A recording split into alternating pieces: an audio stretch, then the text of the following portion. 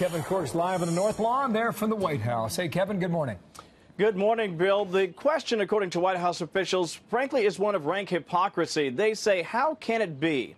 On the one hand, the Democrats simply say unfettered migration, often illegal immigration, is a net positive for the country, and yet at the same time ask the country to shoulder that burden. And then when the administration offers to send those migrants to their cities, they react angrily. But I can tell you this, Democrats say that's not what's happening here. They say this is political retribution. Let me share a letter written by key Democrats on Capitol Hill to the White House yesterday, and I think you'll find it instructive. This is only a snippet of the letter, but it says the following, and this I think people will find interesting. It says, "We are deeply troubled by multiple reports recently confirmed by the president that the Trump administration is considering releasing detained immigrants into congressional districts represented by Democrats in a bizarre and unlawful attempt to score political points." Now, there is a list of demands in that letter I just told you about. Among them, they're asking for emails between the White House, DHS, and ICE, internal DHS emails, emails between DHS and ICE, all DHS documents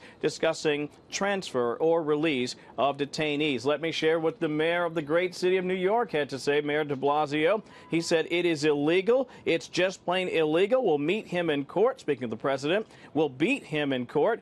This is just patently illegal. We'll stop it. Okay, stop the plan perhaps, but nothing, unfortunately, for the crisis along the border appears to be stopping the many migrants from coming across the border, some of them illegally, some of them actually seeking asylum, which is, of course, legal.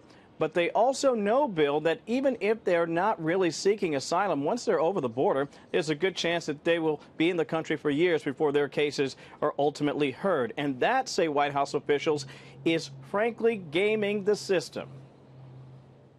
If Democrats, including the mayors and members of Congress in these communities, want these individuals, they should be helping the president, frankly, look for solutions to bring them to their communities instead of fighting the president every step of the way.